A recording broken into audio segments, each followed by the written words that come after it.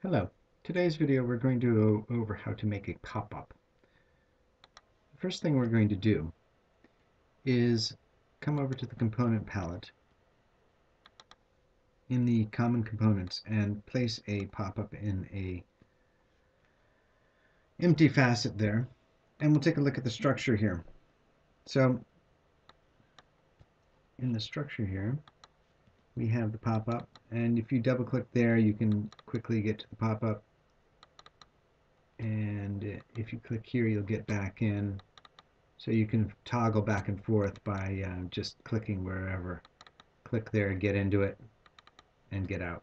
Now, one of the things I don't like about the pop-up is that you don't really see it, and it's very hidden, so you don't have it in there. But we would then set the facet to a height of 0, which also makes it a little bit more difficult for you to see where it is. So I'm going to come up here and just take out the 5. Okay. Now, we want to go over and set the pop-up ID to something that we can easily see and use. And we'll just copy that. And then we're going to come over here and drop a dialog into the pop-up. And that is on the common component palette, probably near the top, since it starts with a D. There it is. Sometimes it's just easier to do that. Now if you come over to the property inspector, you can see that you have the types. So this would be none, this would be OK, cancel. We'll leave that as is for now, and we might experiment later.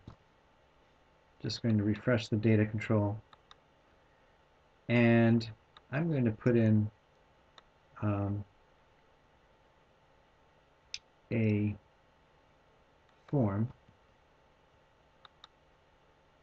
I don't think I'll put this in later, I think, actually.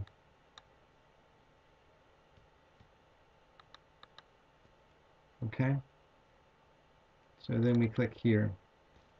Now the use of the pop-up is that you might be in a table and you want to alter a single row in that table, and then you'd want to do it in the form. So we would take that there. We would then take a button, put this here, and we'll surround it with a panel group layout, just so it doesn't take up the whole space there. You might need to open this up a little bit. This button seems a little long. And we will call it open or edit. Sounds better, doesn't it? Come on up and save it. Next, what we want to do is come over to the component palette, and in the operations area down here, click on that, and we want to put a show pop-up behavior, there it is, under the button here. So we're just going to put it on top of the button, and you can make sure that it isn't above it or next to it. You want to actually have it under it, so that it looks like it's a subset of the button. And we come over to the property inspector then, and the pop-up ID should be that. Picture type should be action, and okay, that looks like it's not finding it, so let's just go back to our pop-up and make sure. I think I probably, you know what, it didn't save. You have to click out of the field for it to save. So let's go back to our button, show pop-up behavior here, and just put that there, and it turns red again. Take that, it disappears because it's now properly spelled. We want to go back to the pop-up actually and put some data in there. Oh no, we have it already, sorry. Okay, one thing we did not do on here for the dialogue was to set the title. We've got the type.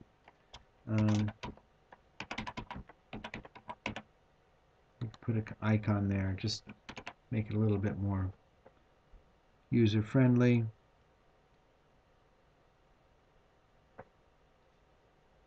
Okay, now let's run this. We have our department table and we go over to finance and we press edit, and there we have the finance department. Then we come over to shipping and we press edit and we still have the finance department. So we're missing something. Let's go back to here and we want to go over to pop-up. So we'll go over to the structure, click on the pop-up, and change the content delivery to lazy cat uncached. Okay, so now let's go back, take that out,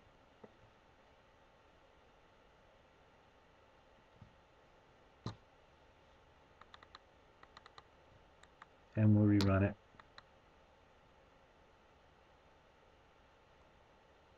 And here we are. We click on human resources, we got it, and we click on manufacturing and we got it. Okay, so let's change this now to manufacturings, and it didn't change it here. So we need to have some sort of commit on here, and this is a little bit, I find it a little bit kludgy, frankly. If we come over to the structure window and take a look at the pop-up, I don't know exactly what the best way of doing it is, but I'm going to put a commit on here. All right, and if you have the commit, well, do you need to have the OK? So I would then want to click on the dialog and get rid of the OK, but maybe keep the cancel. I don't like the control that you necessarily have here with the settings here, because I'll show you a bit later why it's more problematical. Okay, now we have the form. I've been playing around a little bit because some of the functionality was a little bit strange. But if I come in here and I press commit, now it updates there.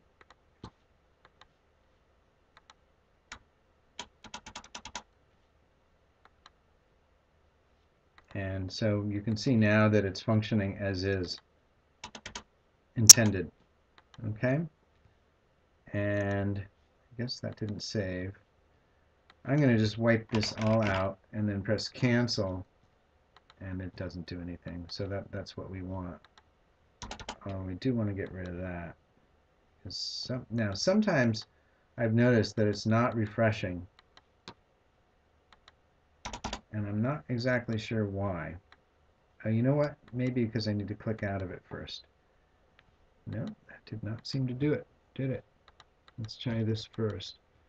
So there seems to be a little bit of an issue here with certain fields that are not updating properly. There it goes, finally. But this isn't something you'd want to give your users. Now, the other thing that I have a problem with this is you have an edit button, and you say, okay, great. Well, you know what? A user is probably going to want to add something too. So if we come back here, and now we decide we're going to create something where we're going to put some new record in there, and you can use create inserts better for a table. There are a little bit differences between them. I'm not going to go into them right now, but we'll just fiddle around with it because what happens here is rather interesting. So now when you would think that this would work. Okay, here we are. We're just going to come over here and we're going to change this to shippings. We're going to press commit. It didn't update it. Impressive.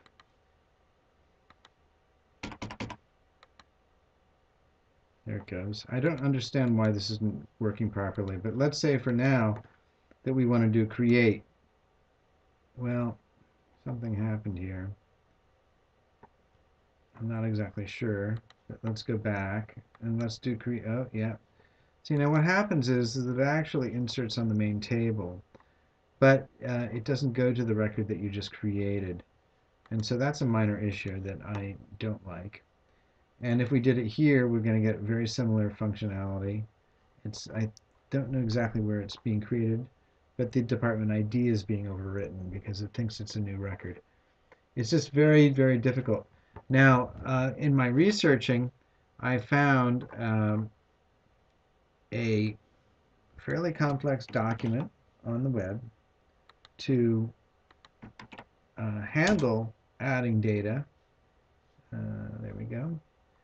And it's quite a lot of work, frankly. And it looks like you create a new row, and then it would go out and actually create the new row and then go to that record. But this is very, the problem I have with this is that it's very specific to creating a new record. If you wanted to have an edit also, so you'd want to have one functionality that would be create a new row, and then another edit functionality that would edit the record. You're going to have two different buttons and two different pop-ups. And then you're going to have to do a lot of coding in the background to make sure this works properly, which to me seems like very, very much more trouble than it's worth. So I would recommend staying away from the edit or the pop-up and using a partial page, I'm sorry, JSSF, which would be the page fragments, and then use that and just use it in a dynamic region or something. So I'm going to put the steps out here quickly. All right, so 1, use an empty facet. 2, drop facet or drop pop-up into facet. 3, set pop-up ID to something like this. Drag a dialog onto the pop-up. Set the title, set the type as OK, depending on what you want to use. Place a button on the form or in a menu. Drop a show pop-up behavior onto the button. 5B is to set the pop-up ID of the pop-up. I do this twice. But on the show pop-up behavior, that's what you want to set up. Oh, so you're on the show pop-up behavior.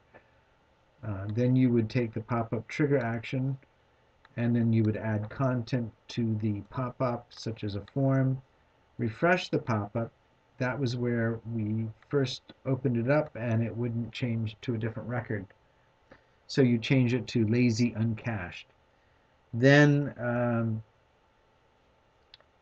pop-up message can be on menu, perhaps also on a form. We didn't really go over those. But here is also the information that you can look at. This video is on doing this very similar to using the pop-up, and it's useful, but it is, I think, too much trouble for the what you're doing. I hope this was helpful. Have a good day.